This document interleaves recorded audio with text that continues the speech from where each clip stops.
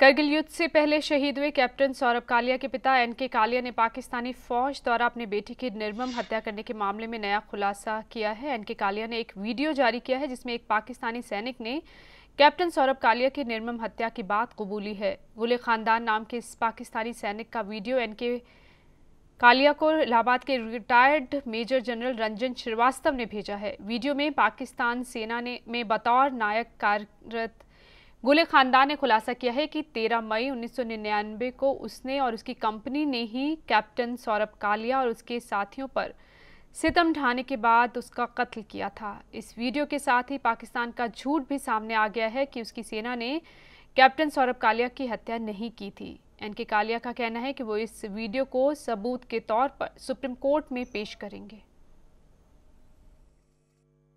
She is not an officer, actually it's a Naik, a low rank NCO. He claims that Captain Kalia and his men had entered into their part of the LOC and that when they were sighted, there were 6 in numbers according to him, and he reported it to the zone captain and they said let them come closer. Anyway, he says that they ultimately shot them and asked the Indians to take back their dead bodies, which they did not do. Now, a lot of boasting in that presentation, but leave that apart. It proves two very vital elements in this situation. One, Pakistan has always been denying that they had anything to do with Captain Kalia's death. Rahman Malik, as the Home Minister of Pakistan when he came here last time, he even said that he might have fallen prey to the cold weather and the whatever happened to his body could have been the doing of wild animals. This statement makes two important elements. One, that Captain Kalia and his men were shot by the Pakistan Army.